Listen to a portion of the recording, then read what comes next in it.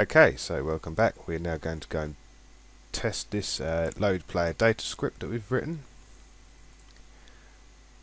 I'll remove this and save that. So when we refresh, we should get 3 empty character boxes.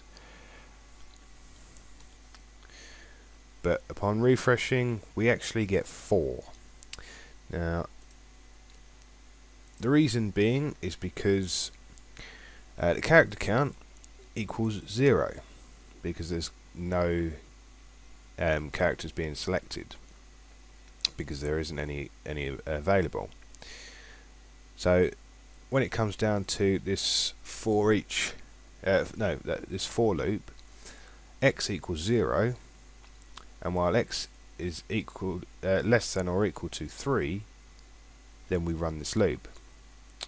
Now for each iteration of x with an increment of 1, there's going to actually be 4 until it reaches 3. So we need to run another if statement, and if the count character is equal to 0, then we're just going to boost this count character up to 1. So now when we come back over to this and refresh it, we're only left with 3 empty spaces. So what I'm going to do now is I'm going to insert a character into the table, and then we'll see the effect of characters actually being loaded into the page. Okay, so I've added a player. It's got a character ID of 1. That's because it's been auto incremented. We've got an account ID of 1, which is my account. I've given the character name of Tourniquet. Its class is 1. Its gender is 0. Level 10. And I've given it the creation date of now. Well, I say now. It's the timestamp of when I looked at I found it. If that makes any sense. So now, when we refresh, this first box here should be populated with that character's details, and then we're following on with 3 extra boxes. Okay, so you can see that this has worked as it is meant to. It's filled out my character details. So now we'll look into why it's generating one too many boxes. Okay. Now the reason it's producing too many boxes is because I've got here is less than or equal to 3.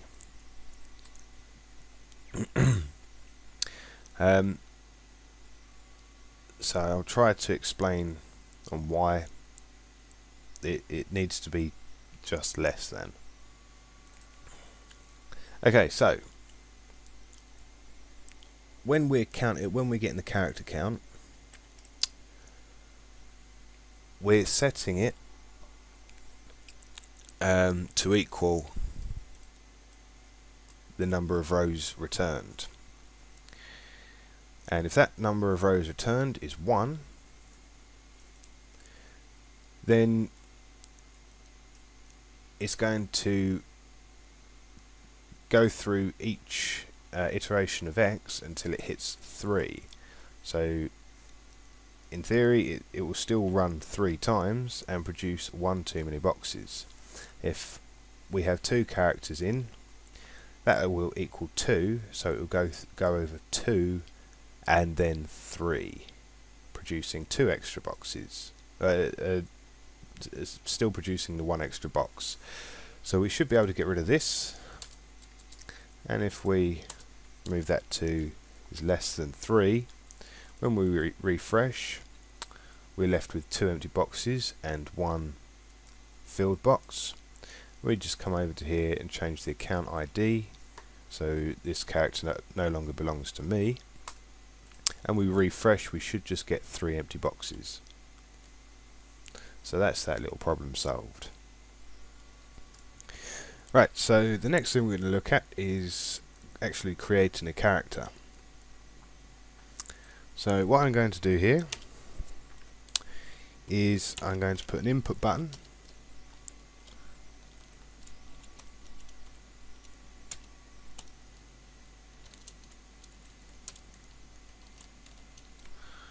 with a value of create a new character, and this is on the empty divs. So when we refresh, we get a nice little button come up saying create a new character, and we'll just bung these in some center tags just to center it up.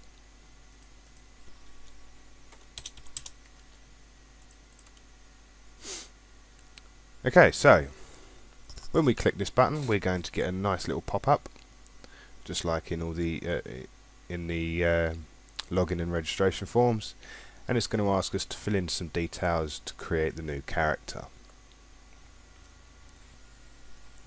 Okay, so in order to be able to generate these pop-up boxes, we're going to use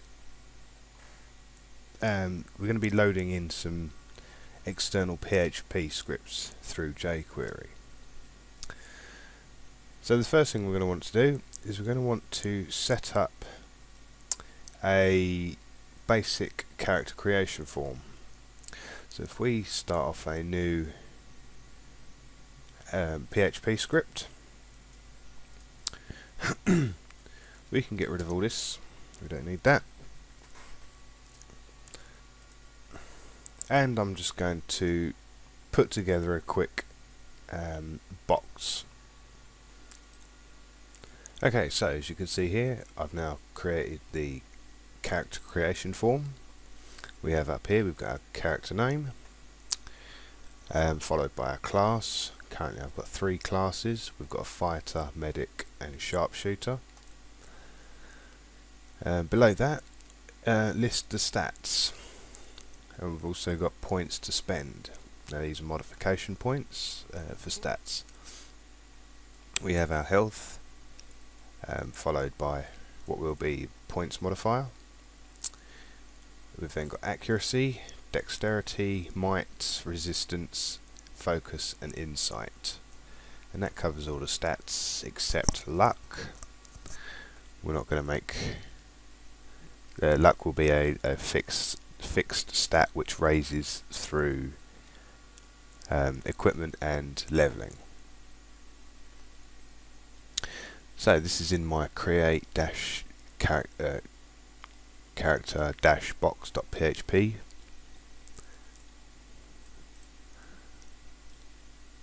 So the next thing we're going to do, I've saved this by the way in a folder called plugin, and inside that plugin folder I've got a create character folder which is going to hold all my plugins for the create character page. So the next thing we want to do is we want to work on some Jquery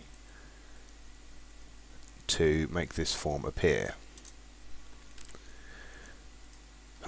So if we open up our script tags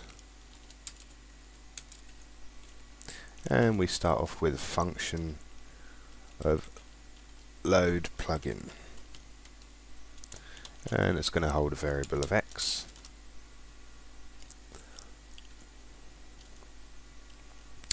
So we're going to target the ID of body,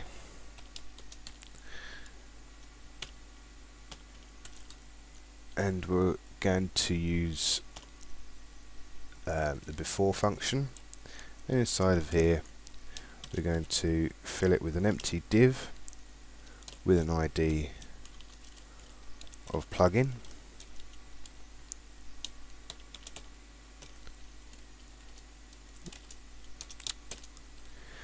and then below that we will target the plugin div, and we will load, and this is where we're going to use the URL. So we're going to load the script, the plugin folder plus X.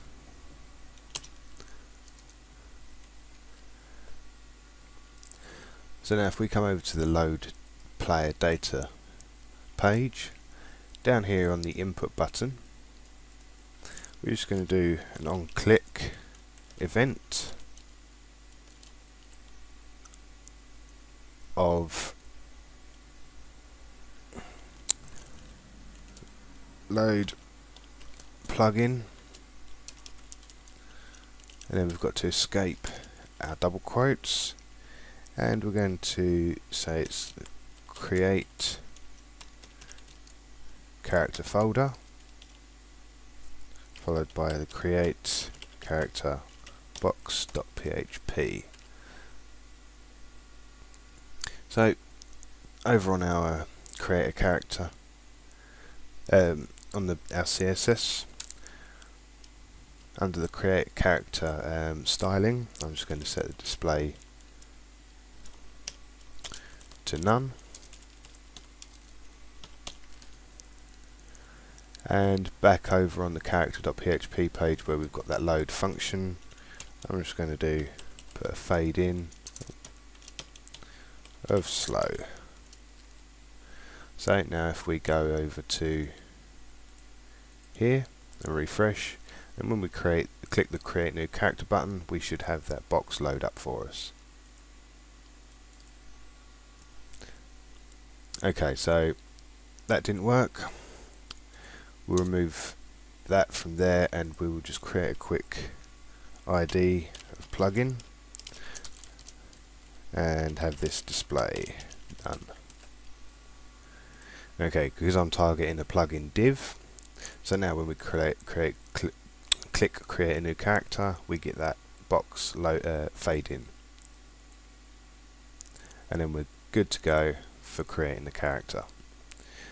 So join me back in the next video and we'll start working with closing the box off and actually editing and creating our character.